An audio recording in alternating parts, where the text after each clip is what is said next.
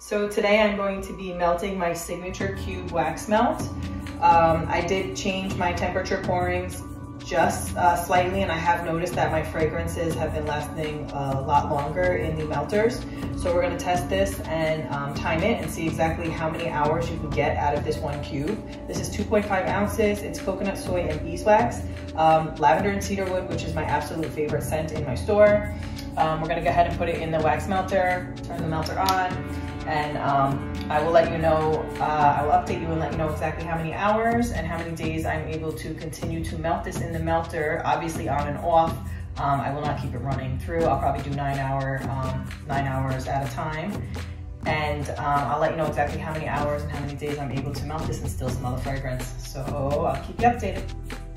So a quick update, this is day 3. I did 9 hours each day, so that's 27 hours. I still smell the fragrance. I will let you know what happens after.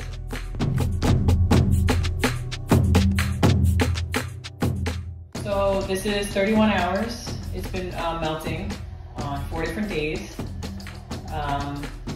3 9-hour days, and then the remainder today. I still smell the fragrance, amazingly so.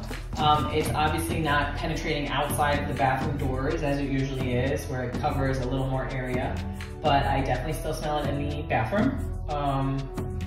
So yeah, we're there.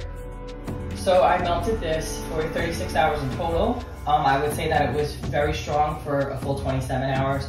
Once we got to 31 hours, it did lessen a little bit. You can still smell it. Even all the way up to 36, you can still smell it. And I'm sure if I kept lighting it, I'd still be able to smell it, as long as you are right next to it.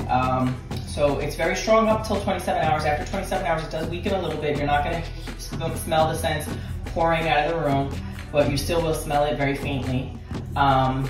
So I stopped at 36 hours, and I'm gonna replace it and put in a new one. So again, I did 3 days of 9 hours, and then I broke up the last 9 hours.